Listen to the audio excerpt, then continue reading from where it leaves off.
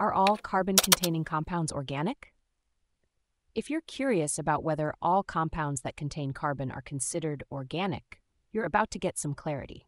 Let's break it down step by step. First, let's define what an organic compound is. Generally, an organic compound is a chemical compound that contains carbon atoms covalently bound to other atoms, especially hydrogen, oxygen, and nitrogen.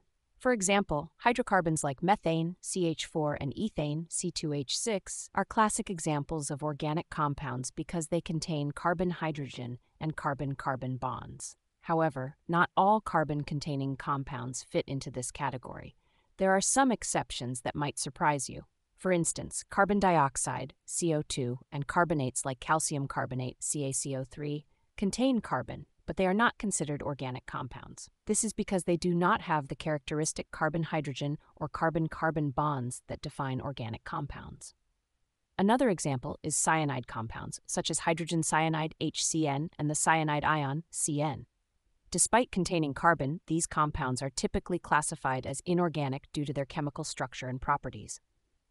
Additionally, compounds like carbon tetrachloride, CCl4, and chloroformic acid, ClCOH, also contain carbon but lack the carbon-hydrogen or carbon-carbon bonds, so they are not classified as organic.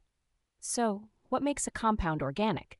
It's the presence of carbon atoms covalently bound to other atoms, particularly hydrogen, oxygen, and nitrogen, and the specific types of bonds between these atoms.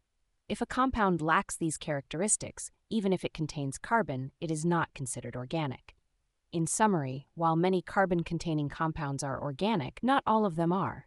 The key is in the type of bonds and the elements involved, not just the presence of carbon itself.